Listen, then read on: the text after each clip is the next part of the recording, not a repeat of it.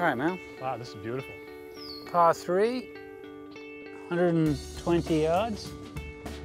John, do you ever meet with students that just fall off?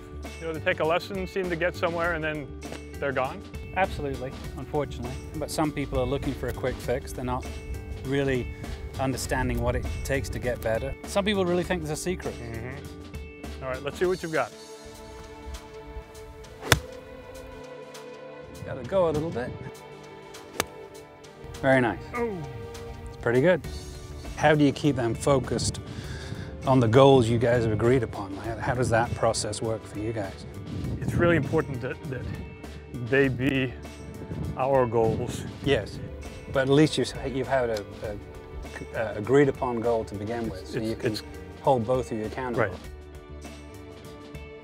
Let me see what I can do. Good rehearsal stroke, get a feel of what you want to do, step in there and try and replicate that. I've been working with left hand low, but I can't do it on long putts. It's difficult to do on long putts. It's very good. So again, you're trying to get all about speed. Oh, not much stress in that putt. No, it's easy out here when it doesn't count. Nice roll.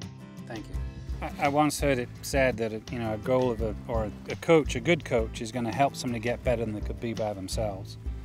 And so that's what I'm always thinking. I've got to help move the ball forwards and give the player the tools they need. It's taking ordinary people and having them do what they consider to be extraordinary things.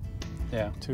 It's not just getting from point A to point B, it's getting from here to there. Yes. And when things start getting a little bit lumpy, and those very successful people want to run for the aisles, I can be the voice of reason and say, you don't need to do that. Let's put this ball in the hole. Go, do it. All right, I think this is going to break just a little bit. You got it. Trust what you see. Confident stroke. Well done. Good putt.